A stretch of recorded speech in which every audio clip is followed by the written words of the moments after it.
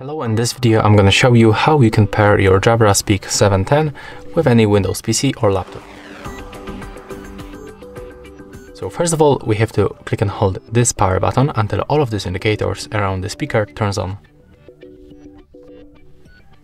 There we go. Next, we have to click and hold the Bluetooth icon until this Bluetooth icon moves to the blue color. To connect Jabra Speak, and there is also this voice notification on your mobile device and select it from the list. Put it close to your PC, then go to this system settings, navigate to the left side for the Bluetooth and devices, turn it on with the switcher and click to add device. Right now, click Bluetooth and select your Jabra Speak 710.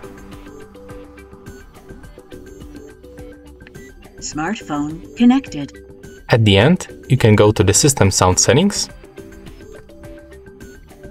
and take a look for the output device. Just be sure that our speaker is selected. That's all for this video. Hope you like it.